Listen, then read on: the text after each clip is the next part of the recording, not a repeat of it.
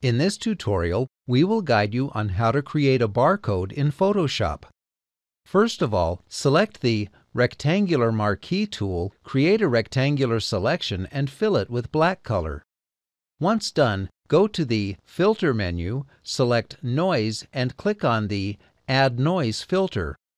Set its amount to 400%, select the Gaussian and monochromatic options and click on the OK button to apply it. Now select the Single Line Marquee tool, apply it on the rectangular box, select the Show Transform Controls option and drag the selection vertically. Once done, select the Rectangular Marquee tool, make a selection on the lower part and fill it with white color. Select the Text tool and insert some random numbers at the bottom of the barcode.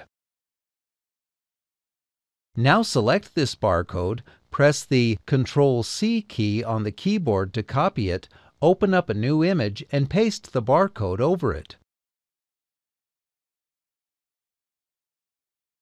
Adjust its size according to the image, change its blending mode to Multiply, and you're done.